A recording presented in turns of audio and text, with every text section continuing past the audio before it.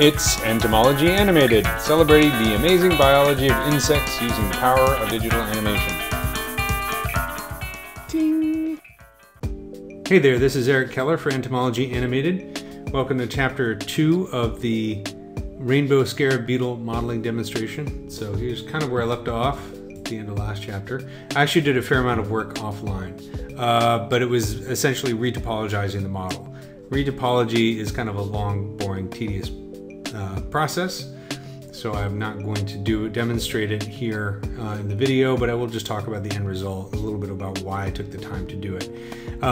You don't necessarily have to retopologize your model. It depends what your goal is. What I want to do is I want to create a model that I could use maybe in a game situation, maybe something I can rig and animate, or maybe something that would work in Sketchfab or Marmoset, you know, that I could post online. And in those situations, I really want to kind of have the option of having a low poly model.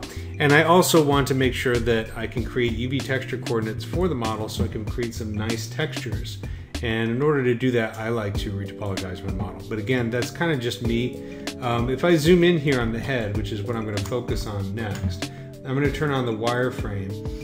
And if I zoom in really closely, you can see that it has an okay topology. This was created using ZBrush, which is pretty good and probably decent enough for like an insect that has an exoskeleton that doesn't necessarily deform like a human face would.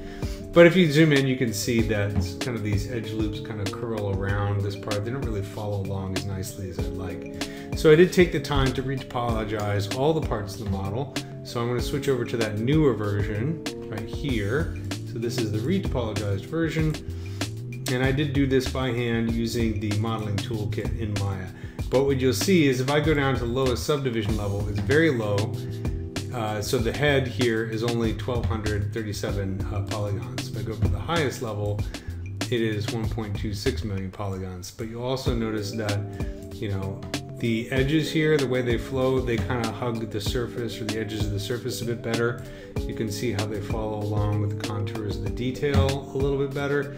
And it's going to make it easier for me to kind of split up the model into nice UV shells for texturing. I know that's more technical 3D stuff. If you're not a 3D modeler, that part is probably going to be meaningless to you. But like I said, I do want to kind of explain my approach here. So I did do this for all the parts of the model. It did take some time. If I switch over to Maya, you can see here's what the retopologized version looks like. So essentially, let me hide this one, and I'm going to show this one real quick. So let's turn off X-ray for a moment. So this is what I exported from ZBrush. You can see that kind of topology, the Z-remesh topology. Exported as an FBX from ZBrush with all the other parts of the model. Then I took each part, selected it, turned on X-ray, made it live by clicking on this button. Then in the modeling toolkit, turned on quad draw, and literally just a big game of connect the dots. Made a bunch of polygons and kind of just dragged them out so that they would follow along the surface. And the end result several hours later, let's get to that. And let's turn off live mode for a second, hide this, bring back this version. Here is the end result of that. It looks kind of goofy and very low polygon, but that's the point. You can see along a lot of these surfaces, the edge flow goes along right along the edge. And one of the reasons that this is useful is so that I can do things like easily insert an edge loop. So let me turn on wireframe unshaded here. Let's say I wanted to add an edge loop to tighten up this edge here. If I click on this with, whoops, there we go, insert edge loop, you can see how it follows along around the entire perimeter of the surface. That's one of the advantages of doing retopology.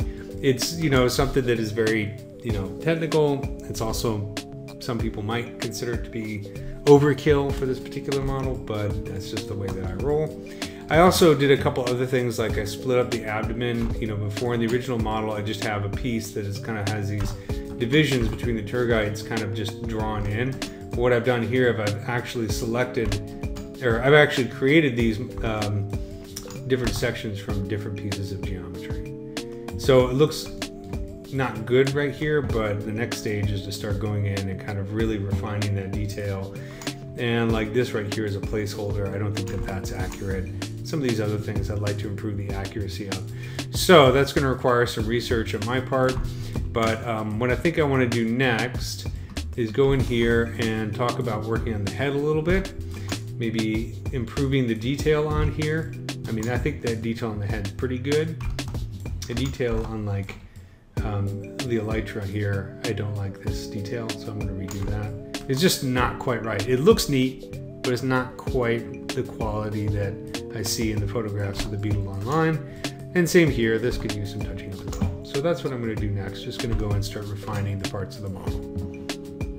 One last thing before I get into working on the head. If you're wondering how I got the detail onto these low-res versions, so this is the retopologized version I made in Maya, the highest subdivision level, it's got all this nice detail.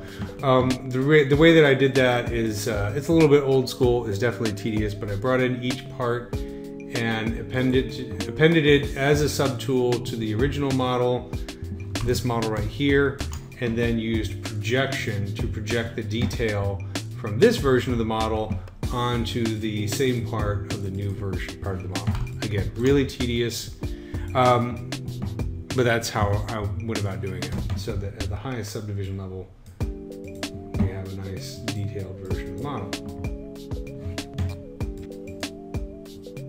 And of course, I had to take a few seconds for self-promotion. If you're wondering about the exact process of what I just described and you want to see it in full detail, well, I'm going to direct you to the Gnomon Workshop, to their website, thegnomonworkshop.com, and check out my long extended video on hyper-realistic insect design. So I can see from the chapter list down here, I have a whole bunch of chapters. Yeah, so there's like 21 chapters detailing my process for doing the types of things that I'm kind of doing as an overview in this particular video. So check that out if you want more detail.